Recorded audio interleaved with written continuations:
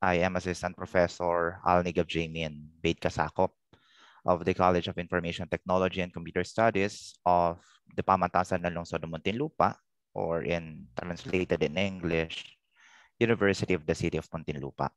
Let me now share my screen to start with my presentation.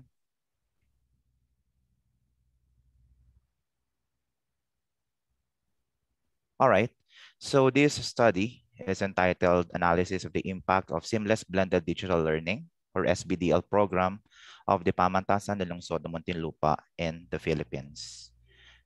Now, to give you a brief background of our conduct of seamless blended digital learning, okay, we all know that in the onset of the COVID-19 pandemic, all of the educational institutions worldwide have been closed, okay, to basically limit the transmission of the virus. So our university was not spared from that. So way back in March of 2020, during our second semester for the academic year 2019 to 2020, our university has been closed, okay, and we were forced to do our classes online, okay, both in synchronous and asynchronous modalities. Hence the term seamless blended digital learning.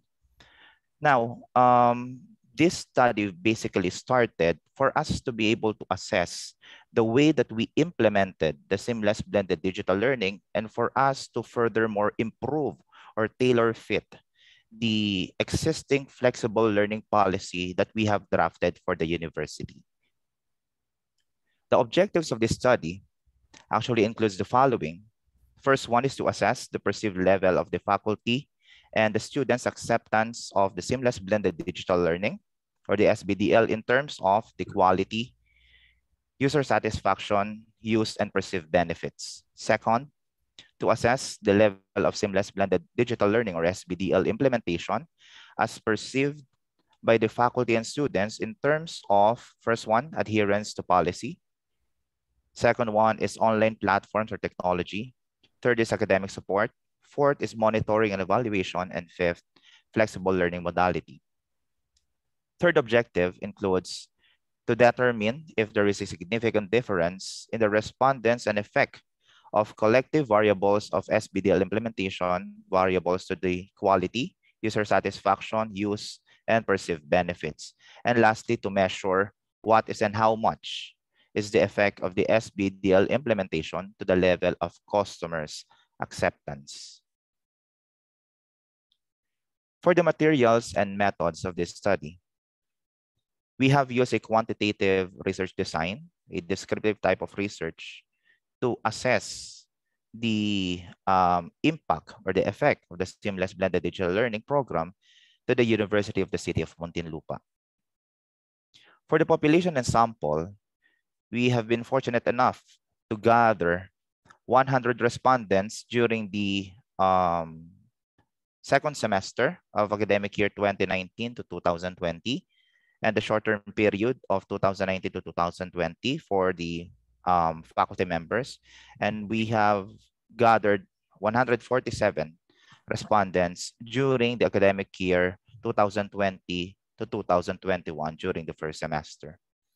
And for the students, we have gathered 2,039 respondents during the short-term period and the second semester period of academic year 2019 to 2020, and 4,267 respondents during the first semester of academic year 2020 to 2021. So as we can see, we have conducted the research in two different time periods for us to assess how well does the flexible learning policy have done, okay, in making or in paving way for us to have a continuous modality of learning even during the pandemic.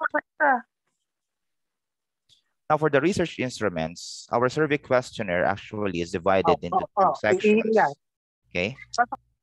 The first one is the for us to measure the level of SBDL implementation through adherence to policy, online platforms, technology, academic support, monitoring and evaluation, and flexible learning modality.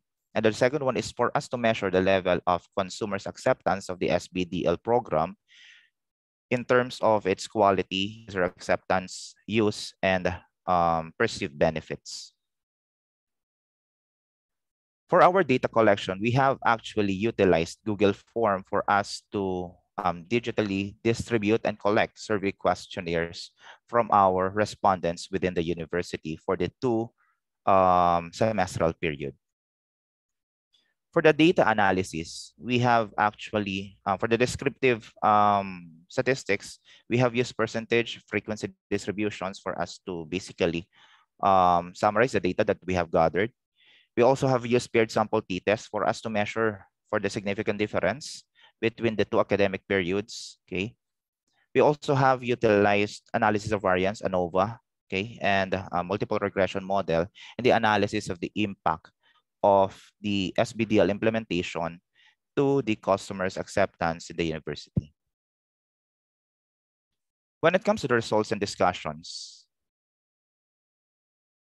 okay, based on the perceived level of acceptance of the SBDL program from our students and faculty members of the University of the City of Muntinlupa, we have actually determined that the SBDL has been highly accepted, okay, by our stakeholders. Okay, we have rated 4.35, okay, for the faculty members or from the faculty members during the first rating period, which is descriptively rated as highly accepted, okay? And we were also rated at 3.84, okay, during the same period by our students, which is also descriptively rated as highly accepted. And during the second rating period, which is during the first semester of academic year 2020 to 2021, we have been rated 4.39, okay, by our faculty members, which is descriptively rated as highly accepted, and 3.88 during the second grading period by our students, which is also rated as highly accepted.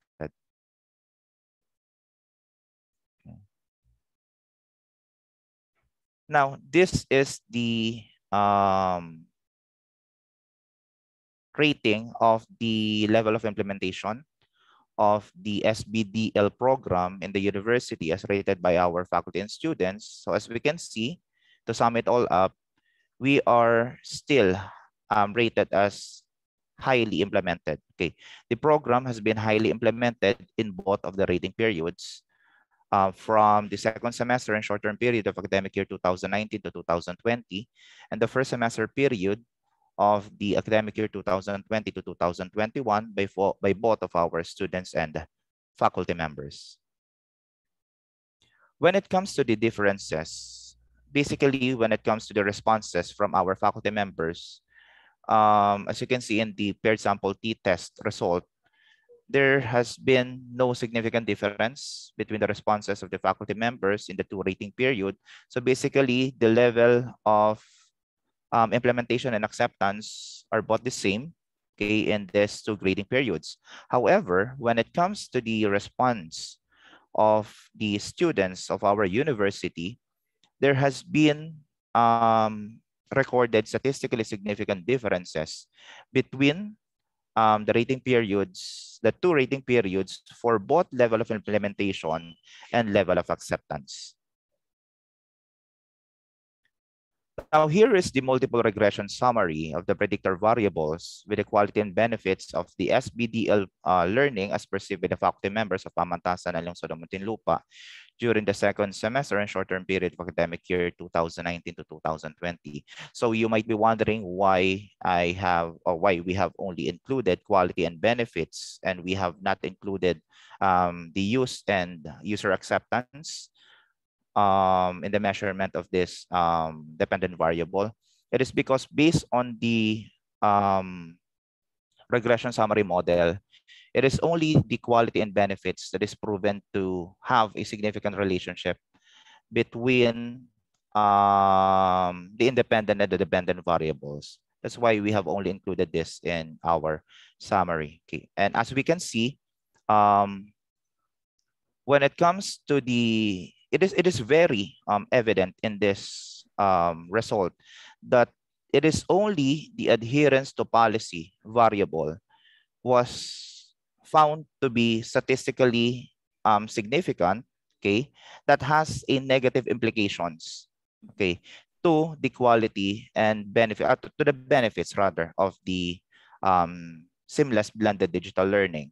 So this happened in the implementation, during the implementation of the flexible learning policy in the transitory period after the short-term period of academic year 2019 to 2020, before we transition to the first semester of academic year 2020 to 2021. So basically in this part, can I interrupt? Okay, so yes, ma'am. Yep, can you wrap it up, because you know it's out, the time is running out. Okay, thank you, ma'am. All right, so let us move forward. Now, when it comes to the results of the students, all of the predictor variables have found to be statistically significant when it comes to the results, and all of them are found to be positively or found to have significant positive impact to the dependent variables. Okay, now to move forward, here are the conclusions of the study. When it comes to the perceived level and differences, it is found that the university has a high level of implementation when it comes to the seamless blended digital learning policy, which is also highly accepted by both faculty members and students. There is found to have same level of implementation and acceptance of the SBDL program in 2 consecutive rating periods as perceived by the faculty members of the university. And when it comes to the students, they have rated differently, okay, during the first rating period and the second rating period. And it is found to have a lower rating during the second rating period from the first rating period upon the implementation of the flexible learning policy. Next is that when it comes to academic support, it is found to have a consistent, significant effect on the level of acceptance of the SBDL program. The flexible learning modality also, academic support and adherence to policy was also found to have an impact to the SBDL's level of acceptance. But when it comes to adherence to policy, it is found to have a negative impact, which was brought by the implementation of the formulated flexible learning policy during the second rating period. For our recommendation, the opinion and concern of all the stakeholders, both faculty members and the students, should be taken into consideration in the implementation of the policy of the SBDL program. The policy in the implementation of the SBDL program should be revisited and will be subjected for improvement. All stakeholders of the SBDL program must be represented in the reviewing process to ensure that the redeveloped policy will fit the needs of all of its stakeholders. Fourth, after the revision of the revised policy in the SBDL program, another research should be conducted to view the effectiveness of the revised policy to the concerned stakeholders. Fifth, the online platform or technology should be used, and the SBDL program should be highly utilized for further enhancements of the online classes. Sixth, the university administration should continually support and strengthen its commitment for the betterment of the SBDL program and extensive trainings. And extensive trainings, by the way, should also be administered for the faculty members and students. Seventh, the monitoring and evaluation of the execution of the SBDL program should continually enhance to uplift the quality and the benefits of the program and its stakeholders. And lastly, the flexible learning modality should be continually conducted by the faculty for equal learning opportunity for all of these students, which contains the mix between synchronous and asynchronous learning modalities. That concludes our presentation of our research. Thank you so much for listening. Thank you. Right, thank you very much. Associate Professor, Dr. Just get the name.